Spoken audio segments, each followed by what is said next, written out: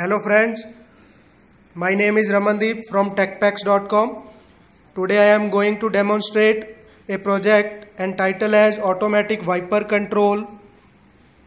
In this project, we use a water sensor or rain sensor which can detect the water and give signal to the sensor which contain a relay.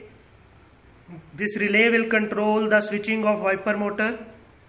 You can see the wiper motor and power supply section, a rectifier circuit which convert the AC into DC, which is further used to control the motor.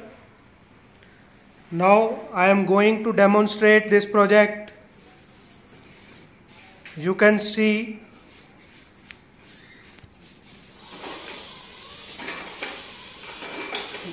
when water touches the sensor, the wiper start working.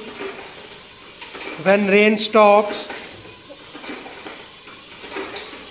you can see we clean the water and wiper automatically stops. Hope you will like this project. Have a nice day.